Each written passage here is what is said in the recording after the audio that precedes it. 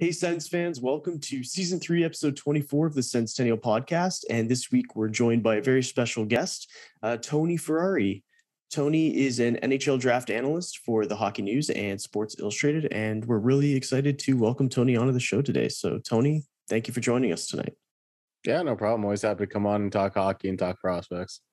Now, Matt and I, the double Matts, we're both prospect junkies, so we're really happy to get this chance to talk to you. Now, being a Senators fan, don't you have to be a prospect junkie at this point? We don't get like roster junkie ever. It's just consistent prospect junkie. With Batherson and Tkachuk, though, and Shabbat all getting long-term contracts, we can start to have the anxiety levels come down a little bit. But the roster building part is very important to us.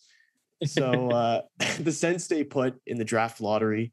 They're keeping the 7th overall pick, and barring a trade, there's a lot of options to choose from, a lot of guys in a similar tier around that spot. So I was just kind of wondering what your thoughts were on who the Sens should pick in that range, and who do you think maybe could be a good complement to a guy like Tim Stützle in the top 6 down the road? Well, I think the Sens are in a really interesting position because as everyone in Sens land knows, Eugene Melnyk passed away, and rest in peace and everything like all that. But this is going to be kind of Pierre Dorian's first draft where he's not going to have that outside influence. And it's really, I thought it was convenient timing that they fired Pierre Maguire when they did, because he's not going to have to worry about his outside influence either. We're going to get to see kind of Dorian go into this and go, I'm going to take this on myself. And it's going to be really interesting to see what route he goes. Does he go the Tyler Boucher route and go a little wild and grab a guy like, I don't know if Connor Geekie would be as wild as Tyler Boucher, but he's a guy that's fallen down the draft boards a little bit that seems like he would fit that mold that the Sens have gone for in a couple of recent drafts. But I think there's a lot of really high-end, not high-end prospects, but there's a lot of really good players that they'll be able to choose from at that 7th pick, because this is a draft where after maybe 1 and 2, and even 2 right now seems to be up in the air, 1, 2, and 3, maybe if we're going to get super generous, it's completely wide open from 4 till 20. Like it's really crazy this year how many variations there are in different draft boards. Now, is there a guy in particular that you think that if the Sens went after, he would be a good complement down the road in the top 6? Because this year, the biggest issue for Sens fans, I think, was who could fit in on the wing for Tim Stützle, because Ottawa really hasn't filled that void yet. Yeah, there's a few players, and I think there's a lot of guys that could play wing or might play wing, but are listed as centers right now. You look at a guy like Frank Nazar and Matthew Savoy, both of them are listed as centers a lot of places. And on my board, I have them listed as center wingers, because as much as I believe they both have the traits to be a center at the next level, teams might look at them because they're undersized centers and go, Braden Point only comes around once in a blue moon, so we're going to throw this guy on the wing, and that's going to be where he plays. So I think either of those guys could be an excellent compliment. And I think Brad Lambert's the ultimate wild card, though, because this guy's got all the tools in the world. I think you look at him and you go, man, him and Tim together, oh boy, would that be some fast, fun, high-paced, high-skilled hockey. And I think that's something that the Sens can go for, because I think the one thing I think we can all admit is we love Brady. I think he's one of the funnest players in the entire league to watch. Shabbat's a stud. Timmy's doing his thing. My light's going crazy right now over in the corner. That was all right. Cool. That's just going to happen, I guess. Oh, he's got a ghost in the house. Yeah, apparently. But no, they have all these fun players, and this Sens team has got this great personality and this great kind of bravado about them. But I don't know if they have the guy yet, and maybe Tim's that guy. I think that's a possibility, but I think swinging on a guy like Brad Lambert, swinging on a guy like Matthew Savoy in this situation could be really interesting, because maybe that's their guy that can truly be that super dynamic, high producing offensive force. Because we would look at Brady this year, and like this was his first 60-point season or first 50-point season. Yeah. So it's like, I love Brady. I think he's a stud. The dude is the heart and soul of this team, but someone needs to put up points as well. So you look at, you go back to the Kings days when they had Dustin Brown as their captain, and then they got Anze Kopitar, and he's the guy that kind of put up those points and did big things for them. So you can have a guy that like Brady Tkachuk as the captain and the leader and the star player on the team, but you need some point producers as well. Yeah, that's totally fair. it's an interesting proposition having, these guys like Drake Batherson, you got Josh Norris, you got Tim Stützle. And I think they all have very different ceilings when it comes to point production and what they're able to accomplish. I mean, you had said, maybe Timmy's the guy. Like, I think unequivocally, Tim Stützle is the guy. Like, I don't think there hasn't been a player with the ability offensively since like Erik Karlsson that played on this team that just like puts butts in seats here. Yeah. And I think all of the noise with like the diving stuff, it's comical because, it's just people taking stupid penalties and, referees are calling it. Yeah. Did he go down easy? Who cares? He still drew the penalty. And then he goes and gets a power play point. Like by the end of the season, like he was a monster on the power play because he drew it and then he got the point out of it. I do really like the idea of those three guys that you brought up because they're so polarizing with Frank Nazar, Matthew Savoy, and Brad Lambert. They're all over the place. And it's a weird draft for that because, you don't really know if you're reaching or stealing or what. And, speaking of reaches, last year, Ottawa went off the board by going for Tyler Boucher. Who in this year's draft could you possibly see Ottawa going for? Like, I know you had mentioned Connor Geekie, but it feels like he might not be so much of a reach because he's been so high on draft boards and where else. But like, is there a guy that will go high because of like his play style, but he shouldn't? There's a few guys that I could see going higher than they probably should. I think Tristan Luneau is a guy like that who's, I think, going to be an NHL defenseman, but I don't know if he'll ever be much more than a third pairing defenseman. He's a guy that I think plays really low event hockey. I kind of look at him and I go, do you like Martin Marincin? Great. That's what you're getting. Like, and it's not exactly the same thing. I think Luneau has a more physical game in general, but really, there's not much there to really get excited about in terms of upside, but he's a surefire NHLer. He's got good size, plays a physical game, and can definitely be that guy. I think Nathan Gauthier is another one from the queue. Big physical center. Didn't really put up points this year. And when I watched games, there was a lot of people that were like, well, you're going to see him do everything right. And that's always been my argument with a guy like Brad Lambert, Lucas Raymond a few years ago. You're seeing the process there. So the points will come eventually. And when I went to watch Nathan Gauthier, that's what I was told. And I didn't really see it. He does a lot of things really well, but I look at him more as a prototypical third line center, and you're pretty secure in what you're getting with him, I think, with that. And I mean, we've all seen the Leafs do some dumb things in the draft and draft Freddie Gauthier because he was going to be a prototypical center in the first round, and look how good that worked out. So I don't think he's a guy I'd love to take in the first round, but if you can get him in the second, I think it's an excellent value. So I think kind of going similar to with what Tyler Boucher got taken last year. Most people had him in the 50s. I had him a little lower than that in the 60s, if I'm not mistaken, but late second round kind of was where everyone had him, and him jumping up to the first round and Ottawa's pick in the top 10. It was a little wild. It was a little crazy, but if there's anybody, I'd say it'd be Gauthier or Luneau.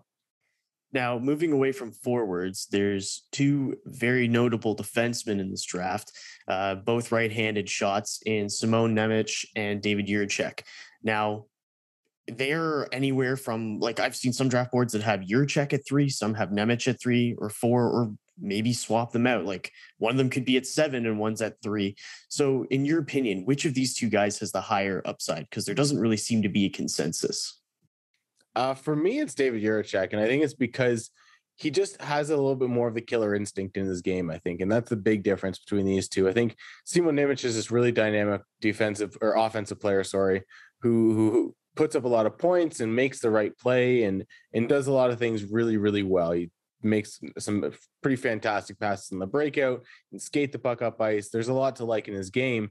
But you look and you go, there feels like there's something missing. And then you watch David Jiricek, and he'll be at the blue line, walking along the blue line, and then dart into the zone and make a nice play offensively. And he has that little bit of that killer instinct. in his game. And he also has a bit of a mean streak. David Jiricek was suspended a couple times last year, if I'm not mistaken, for hits up high, cross checks to the face. That's something like Ottawa Senators fans would love, and they'd fit right in on this team. So I think he's a guy that I think would really fit in well with those two, or with that team, because he does bring so much of that physical game, so much of that aggression, so much of that just wanting to kind of create. And a guy like him on the power play would be really interesting, because we see what Thomas Chabot can do on the power play with some of his dynamic skating ability and some of the moves he makes to evade traffic and get himself into space. And David Jiricek does some of that as well. So it'd be really interesting to see kind of what he could do on a second power play unit with that mean streak on the defensive side of the puck too. He's got to work on some positioning and whatnot, but David Jiricek be the guy I'd pick out of those two. But that's not to say Timo Nemec is a bad player either. For sure. It's just one of those drafts, you know. It feels like there's a lot of movement. And who in your draft board do you probably see them going as a first round talent, but you know, odds are they might be going in the second round? Is there a guy you really like that kind of fits that mold? I think there's a chance Brad Lambert goes in the second round. As crazy as that might sound, it doesn't make like it's it's wild, but we've seen it on a couple of recent big boards. I think, if I'm mistaken, Craig had him in the second round, and it'd be wild to me. It would. The tools are too unreal in my opinion, to pass up in the first round. Like, I look at him and I go, man, could I justify taking Connor Geekie in any world ahead of Brad Lambert? And I just can't. Like, I just can't do it. But I could see him falling to the second round. But the guy that I think really sticks out to me, at least on the surface, is Noah Östlund. Plays with Sweden at the World Under-18s. It's really dynamic forward, plays center, plays on the wing a little bit. He does so much so well. And you see, I think one of the players someone compared him to recently when I was talking about him was Lucas Raymond, and it fits so well. His just ability to kind of drive play from wherever he is on the ice, create something out of nothing, make the pass to the high danger areas, and just make the smart play every time, and show off skill to do it. A saucer pass cross ice in transition, like different things that he's able to do, create so much more for his teammates. And there's a lot of players that are good, but they don't necessarily make their teammates better. And Noah Östlund, in my opinion, is a guy that definitely makes his teammates better. And going back to Brad Lambert, I think one of the issues is that a lot of people who aren't prospect junkies or who just look at the stats, they don't realize that, you know, Brad Lambert's line mates also weren't very helpful to his point production. And they look at those stat lines and they're like, well, he's not producing. Why would anyone waste a high pick on him? And I mean, even today, I heard somebody make that argument about Slavkovsky. They said, well, he hasn't really done much in the Liga. So it's like, why would you take a guy like that over Logan Cooley? Now, I think, in my opinion, you know, maybe a team like New Jersey does see the value in getting a big winger over another center, considering what they have down the middle. We'll see. But I think sometimes people just look at those stat lines and they don't actually watch, you know, video of these players and what they can actually bring to the table, which is frustrating sometimes. Yeah, it's always fun to see, and you can kind of pick them out once you've done it for long enough, where you go, yeah, that's a person who was an elite prospect scout, and I don't mean like a scout from elite prospects. No, they're very good, but I mean someone who goes to the elite prospects page and goes, oh yeah, these stats don't add up to being a top 10 or whatever it is, right? Like it's funny when you can see a stat sheet scout, and that's probably what I should name it rather than an elite prospect scout before I get JD or Cam on my ass or something. I love those guys, but they'd make fun of me for that one. But no, and there's a lot of guys in this draft that I think are going to have some of that affecting them. I think a guy like Gleb Trikazov, there's a lot of people going, well, he's producing in Russia. It's Russia, and that junior circuit and everything is nothing. And they're not wrong, but the dynamic skill that this guy has and everything like that, like he should be a first rounder, but for a lot of different reasons, including world turmoil with Russia invading Ukraine, like that throws a wrench into things in terms of getting him over here. So I could see him falling out of the first round too, and being a guy that you get top 15 value possibly out of a third round pick. Oh, that would be amazing, but I don't know. Yeah. Ottawa's good with their late round picks, that's for sure. So fingers crossed. But my next question I was going to ask you is, who do you believe are the best defensemen and the best forward prospects available outside the first round? Now I'm going to put a little caveat that you can't say Brad Lambert because we're just going to pretend fair. He goes in the first round. That's very fair. I think for me, one of the guys that I think is really interesting outside the first round could be Ty Nelson, the defender from North Bay. Was in the first round for a lot of lists, but basically since January, February, we've seen him outside the first round on a lot of boards. And even on my own board right now, he's right outside the first round, pretty high in the second round, still in the early 30s. But he's a guy that I think didn't really fit the system that he was in this year. I think some of the coaching decisions on that team limited his creativity, limited his game, because you saw his game essentially become more conservative as the year went on. And that's not normally how it works. Normally you see the guy get more aggressive, more trusting in his skills and everything. And there was flashes of it certainly late in the year, but it just wasn't fully there. But this kid's, and he's an undersized defenseman as well. So people are going to kind of harp on him for being a 5'8", 5'9" defenseman, but this kid's built like a tank. He's a jacked dude for being such a small guy. You see him throw some hits, you see him push guys around in battle and along the boards and everything. So I think there's something there. And I genuinely think he could work out and be a really sneaky good undersized defenseman. I mean, we've seen Sham Girard, we've seen Ryan Ellis kind of come in the leagues the last 10 years and so, and do some good things. So it's going to be fun kind of see where his development goes, because if a team lets him play his game, there's the ceiling's really high for this kid.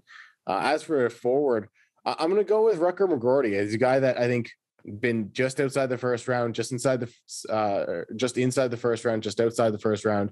And he's a guy that people don't really seem to know what to do with, because there's a little bit of skating issues, but at the same time, you see the power at times. You see the stride really improve when he digs in. So it's like, is that just an effort issue? Is that just a motor issue?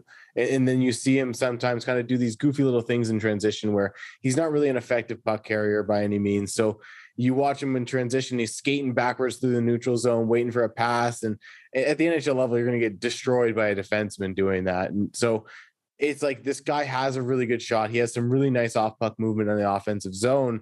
If he works out, like, there's a really sneaky good player, like a David Perron type player in the offensive zone there, a guy like Chris Kreider, who just scored 50 goals this year. And I'm not saying Rutger McGroarty's going to score 50, but he's that kind of player that he can kind of wreak havoc around the net, do a lot of things in the offensive zone, and then you kind of lack outside of that. So it's kind of a bit of a one-dimensional player in terms of not giving you much defensively and in transition. But if you can get the right mesh and him on a line with guys that can cover up for him, that's a really useful player. I think the U.S. national team development program has some excellent names, like Yes. Rutger McGroarty, Jimmy Snuggerud, Cutter Gauthier. Like, the list goes on, and I really appreciate that about them. Logan Seamuses, two Seamuses. Yeah, Seamus Casey and Seamus Powell. Isaac Howard.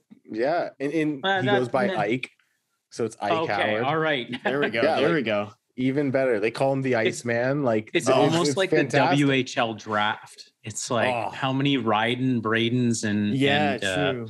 Like, it gets ridiculous. It's so funny. During the World Under 18s, Graydon Seatman, player for the Swift Current Broncos, scored a big goal for Canada, and I tweeted out, Braden Seatman, and it just kind of, my autocorrect on my phone went autocorrected Graydon to Braden, because why would it be Graydon? But because it's a WHL kid, instantly I got a message from my buddy Joel Henderson, who you guys may know, who follows the WHL and one of the best scouts in the WHL publicly. And he immediately goes, "Tony, it's Graydon." And I'm like, "Yeah, I know." He goes, you wrote Braden. And I'm like, my autocorrect. And of course he started razzing me about it, written me about it and stuff. And it's like, man, like, the Graydon, Braden, Aiden, the WHL is crazy. Braden, they get rid of everything before it. It's literally just Braden. There's also a Raison. Yes. There's so many in the WHL. It's ridiculous. Yeah, it's like BC moms are just like going at it. They want to one up each other. I love it. So we've had quite a few prospect analysts come on the podcast, and everybody like has one guy that they love. Like last year, Will Scouch loved Marco Rossi. Oh no, wait, that was 2020. Sorry, yeah. Well, no, in that draft he liked Raymond, a Russian kid. Oh, Murat Kuznetsov. Yes, it was Murat Murat. Kuznetsov. Like he went to bat for him every single time. So I gotta ask, in this draft, who do you love? Who is my guy? Frank Nazar has been my guy for most of the year. He's a guy I've kept in the top 7 kind of all year. I had him at 4 at one point. He's a guy that just has so much to his game. I've called him controlled chaos so many times because you never know what he's going to do. Like, you ever see those vines or or not vines? Geez, I'm old. The TikToks or the Instagram reels where it's like, never show them what your next move is. And it's just people doing dumb shit.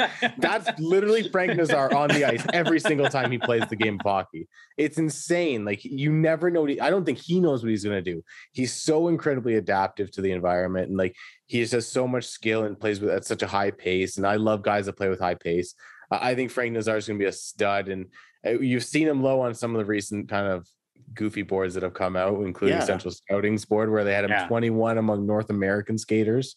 Yeah. And if you can get him at 21, let alone what that would put him at, including the Europeans, like it'd be a 30. If you can get him somewhere in that range, you're laughing. You're absolutely laughing at this draft because, like Fabian Lysell last year, I think every tool that you wanted to see is there. It's just put it together, let him give him time to develop and show that patience. And you're going to get a player that plays a high octane brand of hockey that you're just going to love, and he's going to put butts in seats. I'm honestly really surprised to see Nazar lower down too in some of these draft boards, because to me, he's this year's Ken Johnson. Like, he's that guy who is almost like a video game. Yeah. That's what I know Will Sketch described Ken Johnson as last year. Is like a video game player. Like, he's, the things he does on the ice with the puck are really cool, and he's really dynamic. His skating, the way he pivots and is elusive, is really fun to watch. And yeah, it kind of surprises me. And I'm wondering, is it because he's not the tallest guy? Like, I know he's about listed at like 5'10", I believe. Yeah, he's like 5'9.5", 5'10". I think that kind of plays into it. Also, I think there is a lot of people that are like, is this a center? Is this a winger?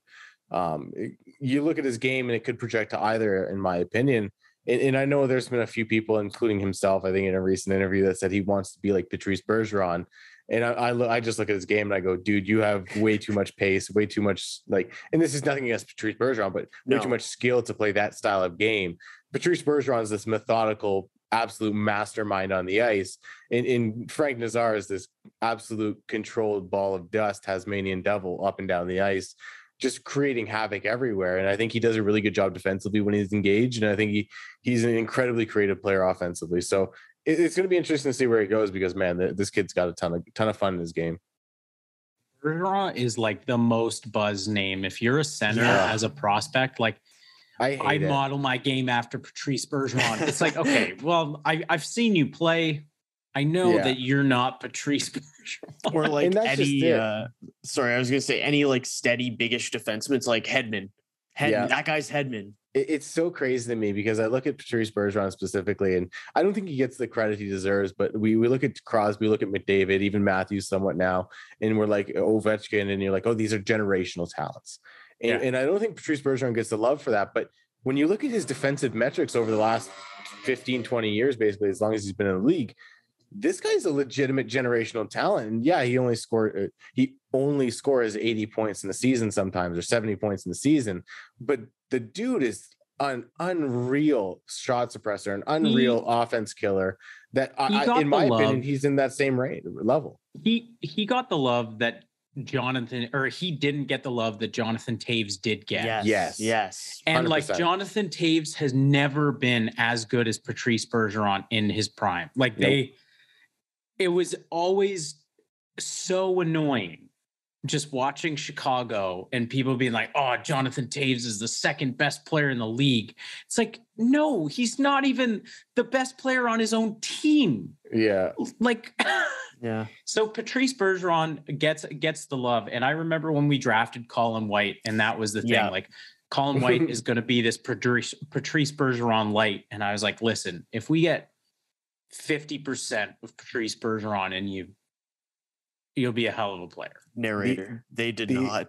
Yeah, exactly. Right. Then what record happened? Scratch. Yeah. No, the only player I look at in the last few, like I've been doing this for 4 or 5 drafts now, at least at the level I'm kind of doing it now. And the only player I've ever realistically felt comfortable comparing to Patrice Bergeron is Anton Lundell. And I think we saw that this year with his rookie season, where he was such an incredible goal scorer and also an absolute two-way menace. So I think he's the only prospect I've seen, including Shane Wright. Like, we look at Shane Wright and there's a lot of people that go, this is Patrice Bergeron coming up. And I'm like, he wears black and gold, but no. It's crazy to me that people get that comparison so much. And that's why with Shane Wright and guys like that, I've gone, no, Ryan O'Reilly. That's a really outstanding two-way center still. Yeah, but it's not Patrice Bergeron. Like, I just the Tim Hortons incident. Yeah, the Tim Hortons incident. that happened. Just keep Shane Wright away from Timmy's. Yeah. I don't know if you want to ask Tony about any more prospects, but I'll go with another one. There is one guy who recently just like tore up the U18s, and I think he won the MVP. It was Yuri Kulich. Or Kulich? Yeah, Kulich, yeah. What's his deal? Where did he really come from? He comes from the Czech. He's a guy that I had in my top. I had him at 21. And right now he's currently at 19. But I had him at 21 back in November or December when I put my midseason ranking out. And he's a guy that has all this offensive talent. He's got a really good shot, loves to play the game at a pretty high pace. But as we kind of saw at the under 18s, a lot of his game relies on the power play. A lot of his game relies on his teammates kind of helping him out. And I thought Edward Saleh did a really good job at the U18s doing that. And I think Yuri Kulich is an excellent trigger man, a guy that you look at and you're like, man, he could score 30 and 30 in a season and you wouldn't be shocked at all. And I think that he's a really valuable two-way guy. He plays a pretty solid defensive game as well. So he's a really interesting prospect. Plays in the Czech Republic, so no one saw him until the World Under 18s, unfortunately, basically. But now, you're seeing him shoot up boards and everything, and it's really fun to watch. But I will preface it with almost all of his production except for 1 point came on the power play at the U18s. So there is a little bit of kind of caution in the wind for that. But this guy does have the talent to do it at 5-on-5 as well. It's just he was on the power play a lot. Now there's Ottawa. Oh, go ahead. I was just going to say, if Ottawa does end up drafting with this draft pick, I wouldn't be surprised if they did end up trading down, because It sounds like there's a lot of guy. I mean, Brad Lambert is said to be going in the second round in some places. Like, imagine if Pierre Dorion was like, I've finally evolved. And he goes God mode and picks everything that everybody wanted him to pick. It's not going to happen. Like, that's a lot of credit where it's probably not due, but that'd be kind of sick. Like, they could have had Ratu and Logan Stankoven last year. And they instead have Zach Ostapchuk and Ben Rogers. You know what? Ostapchuk had really made strides in the second half of the season, but I mean... Yeah, Ben Rogers. Ben Rogers of fame. He is a player. Yes. Guys, hey, don't hate on good old Ben. He might listen. So, thanks for listening, Ben Rogers. Hockey. We appreciate you. And hopefully he gets it there, because I root for every guy. All right. Yes. Guys, at the end of the day, I root for the guy that's picked last in the draft just as hard as I root for the guy picked first. It's just kind of when you're doing evaluations, you gotta be a little stingy and you got to go, okay, I like this guy over this guy and stuff. And you know what? At the end of the day, the best stories are always the guys that come from nowhere, come from being undrafted or drafted late, because those are always way funner to hear about. All right. So, Tony, another guy I wanted to ask you about, because he seems to be controversial. I'm a little higher on him than some people, but Cutter Gauthier. Some people have him inside the top 10. Some have him outside the top 10. What do you think about his game? I think Cutter Gauthier is a really interesting player. I don't know if he projects as a center. I know he filled in at center over the World Juniors when Logan Cooley was out. He did a pretty good job then, but I think he kind of projects as a winger who does a lot of things really well, but doesn't really have a super big standout trait. I think he's got a really good shot, and that's probably the thing that'll get him paid in the NHL. But this is a guy that kind of works and does a lot of things really good from in tight, gets to the right spots. You don't have to worry about him being at a position in the offensive zone or on breakouts and everything. He's a guy that you just rely on. And I think his kind of flexibility within that NTDP lineup showed that. And whether he was playing on the left wing, the right wing, center, up and down the lineup, first line, third line, wherever they asked him to play, he was able to fill in that role and exceed expectations. So he's a guy that I have right now currently at 16. I think that's a decent spot for him. But if a team jumps up and grabs him at say 9-10, I'm not going to be shocked. I think 7's probably a little high. It wouldn't be a Tyler Boucher reach, but it would probably be a little bit of a reach. That's not bad then. I think like I can stomach I'll that. take that reach. Yeah, life of a Sens fan. You only reached from 17 to 7. It wasn't that bad. I've told this story like a couple times, but when they picked Tyler Boucher, I was at a cottage. I was drunk with my friends, and they were like, and the Ottawa Senators select Tyler Boucher. And I DM'd Will Scouch, and I was like, you've got to be kidding me. And he was like, Yeah. It was so funny because I'm in a group chat with Will and a few other people kind of do the same work, and it was so funny when that happened because all of a sudden the group chat lit up and we're all like, guys, Tyler Boucher really? Like, and then of course Will doing what Will does, he goes, I'm gonna go watch some games because I need to see what I missed. And then I remember like later that night, we're all sitting around talking a little bit after things had calmed down and the 45-hour draft had finished, and we were like, "So you watched more Tyler Boucher?" And he goes, "Yeah." I'm like, "So did I." I'm like, did you see it? He's like, "No." Did you? I'm like, No, I didn't. Like, I don't. Good player. I thought he should have gone in the second round probably, but yeah, that was a bit of a rough pick. Yeah, and I remember he was a great kid too. Yeah, and like honestly, I want him to succeed. I would never want a prospect to not succeed, especially one drafted by my organization or mine. I own them now. But yes, that's the natural progression of things. But no, with that, it was just so surprising because, well, I mean, I don't need to say why. Everyone has talked about that last year. I'll move on. But for myself, like I went and watched, albeit one game, so very, very small sample size, but he barely moves his feet if he's not involved in the play.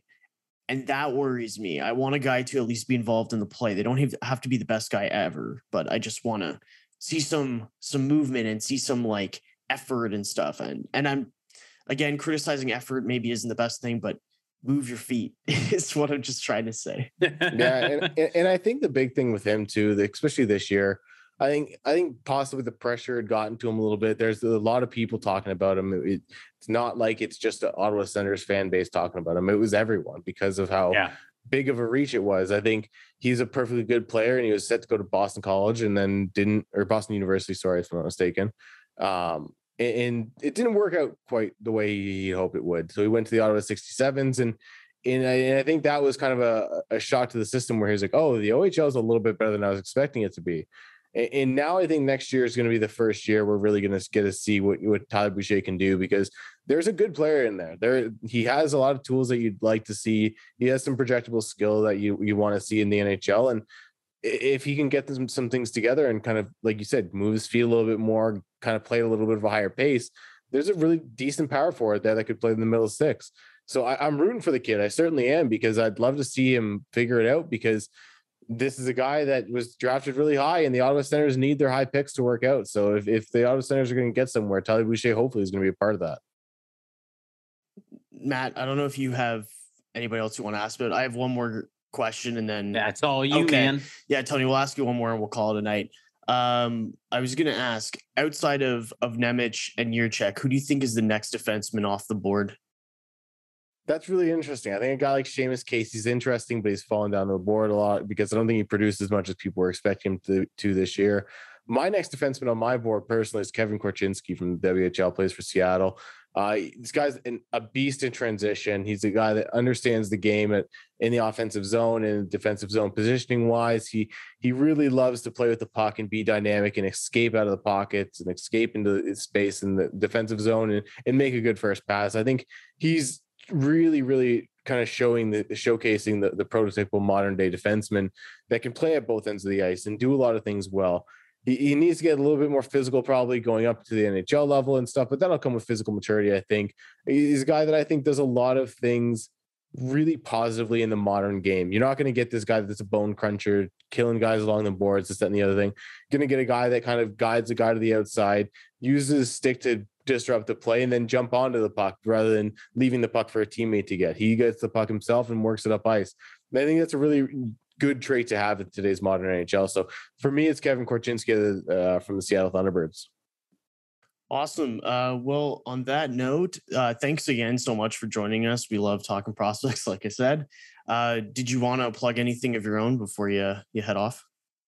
You can go to hockeynews.com and check out any of my stuff there. I'm doing a couple prospect pieces for the World Championship coming up. Just some draft eligible guys that are going to be out there to watch for. Jiricek, Nemec is going to be there. A few other guys, Slavkovsky included, and then a piece on some drafted prospects that are already in organizations that'll be there as well, kind of showcasing their skill, and hopefully they can make the jump to being full-time NHLers next year. So those are the kind of what's going on the thing now. And then there's always the game tape with Tony videos where I interview guys and kind of break down some tape with them, which is always fun, kind of seeing what they see on the ice. Cool. And are you releasing your draft board, your updated one? Yes, my board will be out in early January. Jeez. I was gonna say we're going back in time. Yeah, just I'm gonna be really late on my board this year, guys. Just months after the draft. No, early June I'll be releasing my final board, and there'll be full write up on the top 100 probably. So it'll be tons of stuff to go into, and hopefully they'll help prep some people for the draft. Awesome. And I'm nerding out on that for sure. Definitely. All right. Well, thanks again for joining us. Enjoy the playoffs, and hopefully we'll talk to you again soon. Yeah, anytime, boys. Awesome. Thanks, Tony. Thanks.